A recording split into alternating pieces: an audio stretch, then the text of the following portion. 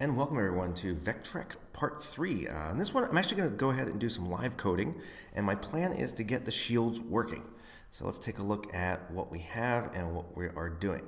Now, again, I am still out in the countryside. I don't have all my technology with me. That's why you're seeing OBS Studio pop up like that. But real quick, shout out to my channel members. These are paid channel members. They get benefits like early access to videos and access to private Discord, amongst others.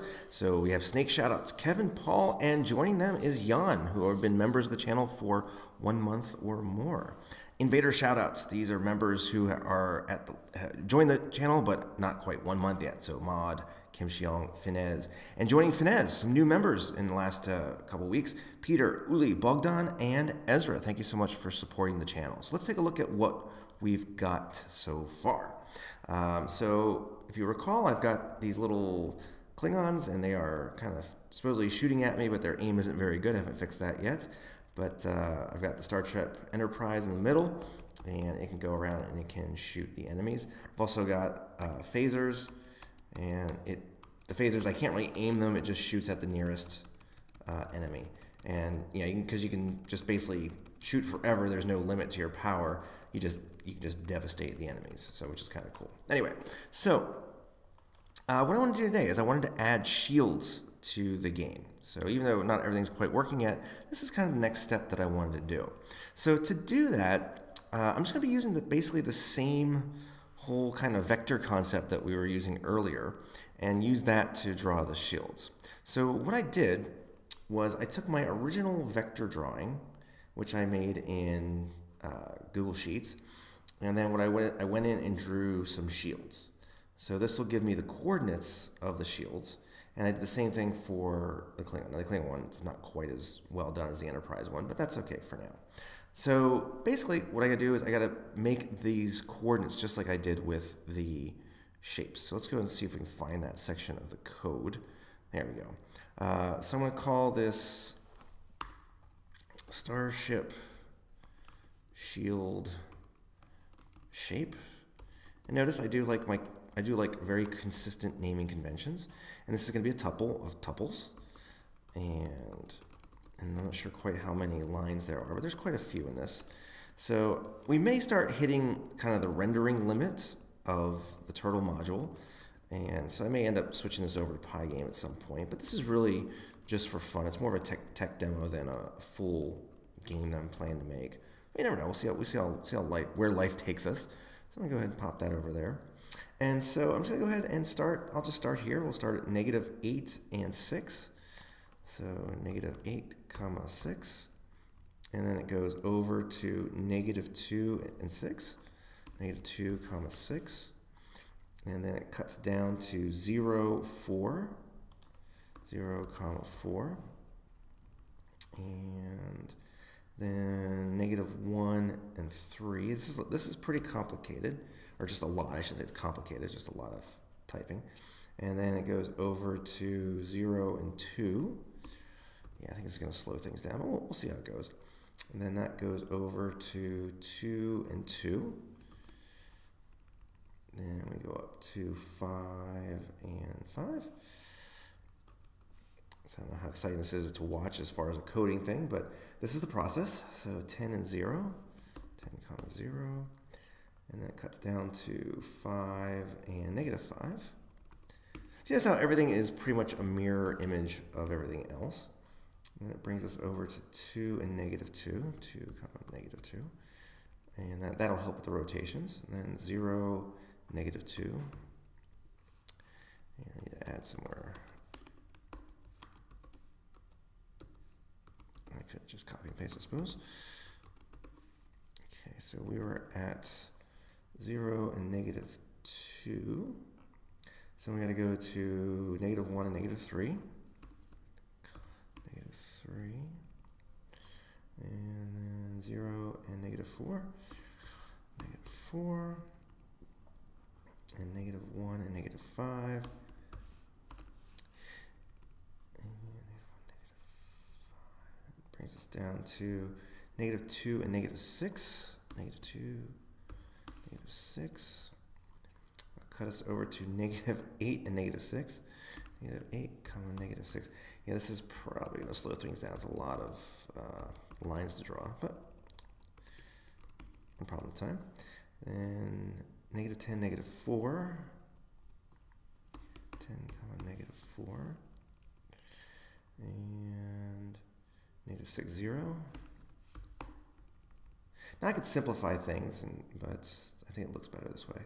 -10 and 4, -10, comma, 4. And back up to -8 and 6. Okay, -8, comma, 6. Now at this point, what I'm going to do is I'm going to try and get the shields working for the Enterprise. And instead of worrying about the Klingons at this point, because if I can get the code working for the Enterprise, then it's just basically a copy and paste. So let's go ahead and hide that and take a look at our code here. Now, coming back to something that I haven't coded for a while, I often kind of forget what I did and how I did it and all that sort of thing. So we have a shape. Let's see here. How do we actually draw shapes? How do we render these things?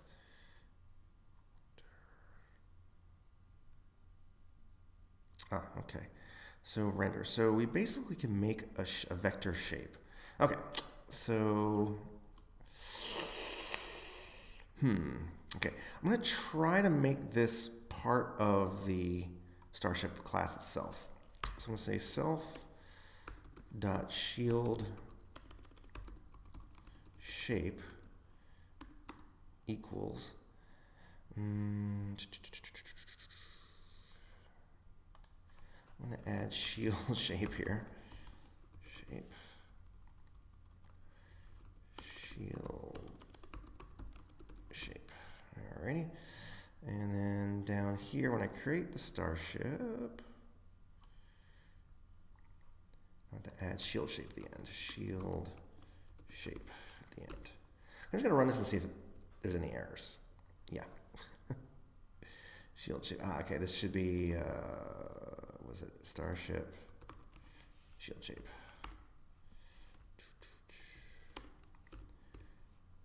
Okay, so that's good. So now what we got to do is add the rendering of that shield. So let's see how we can do that.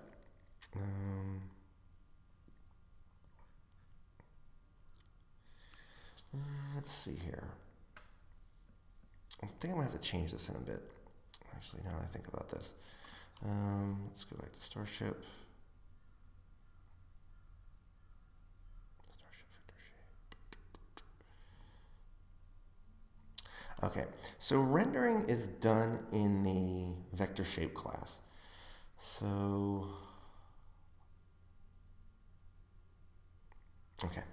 So the shields have to be a vector shape as well. Okay, so all right. Shield equals vector shape, and the shape is, shield shape, and the X is going to be same as the player's X, same as H, scale, and scale is going to be 1. Okay. Okay, so let's go back, that's fine. Okay, so the shield is a vector shape.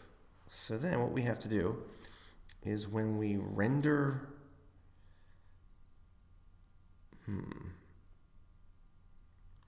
so when we move it, we're going to have to render it. Okay, so let's go ahead and render shields.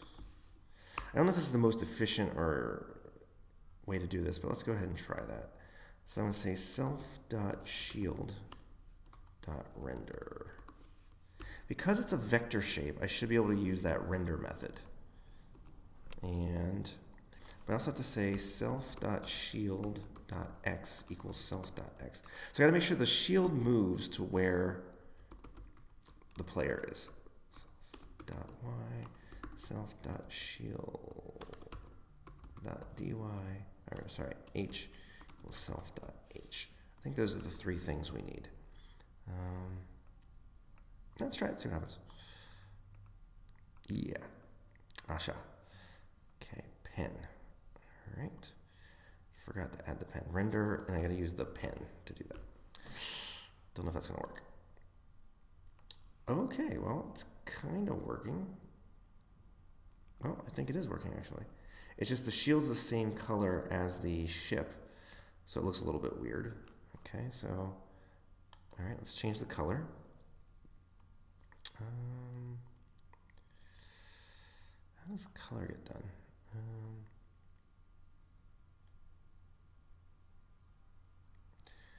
Yeah, I really forgotten how a lot of these things work now. Self-dot color. All right, easy peasy. So let's make the shield color green for now. Shield.color green. Alrighty. Okay, it's working, but you can see how it's not quite the correct scale. So is the starship a different scale? That's probably our next question.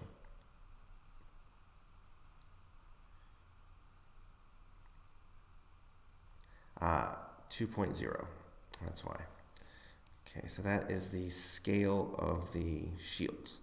All right, I can do that, I can live with that.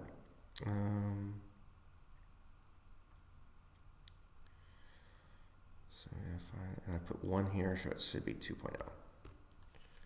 There we go, very cool. Alrighty, so now we've got shields. They're hard to see on the screen, but we've got shields around the Enterprise, which is I'm very happy with, which is what I wanted. Now they're not very thick shields, but we can deal with that later. Let's see here.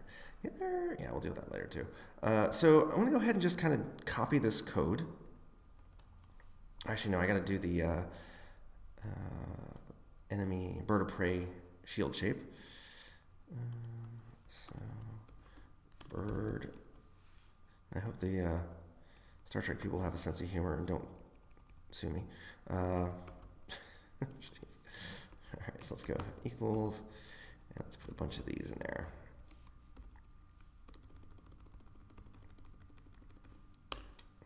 All right, so let's go ahead and pull that up. And Klingons. Okay, so the Klingon shields are a little bit less complex. I probably could have brought them in a little bit, made it a little bit more form-fitting, but we'll leave it like this for now. So it's going to start at -7, 8. -7, 8. It's going to go over to -3, 8. 8. It's going to shut down to -1, 6. 6. And down to -1, 2. Over to 2, 2. 2, up to 4, 4. Down here to 8, 0. 8, 0. And 4, -4, -4. Up to 1, -2. 2. To -1, -2, -1, -2. -1, -6. -3, -8. -3, -8. -7, -8. So, -8. Ooh, messed that up.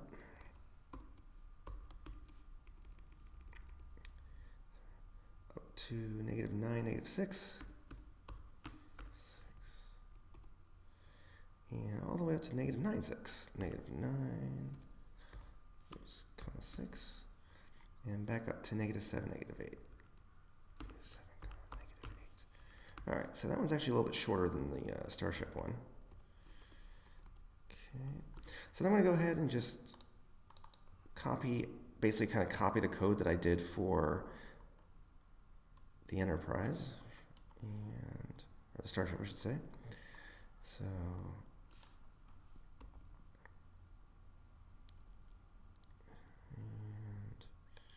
bring that down to the enemy class. And we'll give them white shields instead. And then we need to do the rendering.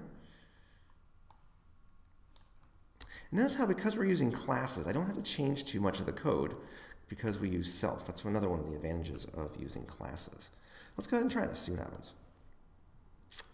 shield shape is not defined. Okay, so I forgot to do shield shape, and when I create the enemy, I need to send the shield shape. So bird of prey shield shape. Okay, let's see what happens.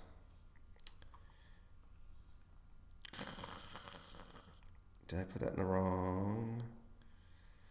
C line 172. I think I put it in the wrong class, didn't I? That was the photon torpedo, not the enemy.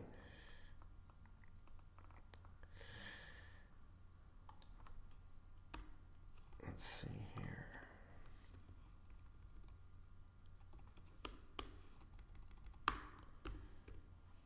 Yosh. Alrighty. Okay, so the shields are working. There's something's a little bit off. I made a mistake somewhere in the numbers, but you can see how they now have shields, which is kind of cool. And you also can probably notice how things have slowed down a bit too. So I got to think about that. I might have to end up just like making the shields just a square or something to, because circles are a little bit expensive to draw, as are these. But that's okay. I can live with this. Let me go back and just check those coordinates real quick, because I think I missed something somewhere. Bird of prey shield shape. That wasn't very smart, now was it? Okay, -7. It was down here that the error happened, so let's go ahead and see what I missed. Let's go work backwards. -7, -7, -7, 8, not -8. And run that. Okay, so yeah, the shields look about like they're supposed to, I believe. But you can see how things have slowed down a little bit, or maybe you can't tell, I'm not sure. But I can, like I said, for now I can live with that. And it's kind of cool. I can fly around and just kill all these Klingons, which makes me really happy. So I might have to change some of the colors around, but basically that's what I wanted to get done today. So I'm pretty happy with this. So I was able to add some shields. And then probably what I want to do is make it so that as the shields get weaker, you know, the color changes and that sort of thing. But let's save that for another day, especially when I get back to Tokyo and I can draw things correctly. So real quick, let me just kind of review what I did. I started out with some new vectors, and basically I took my original vector drawing shapes, drew the shields around them, and did the same thing for the Klingons, although they're not quite as nice. I probably could have come in here and done it like that a little bit. But you can see how it's slowing things down, so I might want to also consider that, and maybe just kind of make it, you know, like a bit more, like a fewer lines. It won't look as nice, but well, think about that one. And then basically, you know, using the same method before as with the starships and the other objects, basically just added a shield shape, made it a vector, and then in the move method, I ended up rendering the shields here because the move method is called every single time. So I'm going to ignore that because I'm running out of disk space. So I think it's a good place to stop. Thanks for watching. Subscribe if you haven't. Ring the bell. And if you're able to join these fine folks and become a channel member. Take care.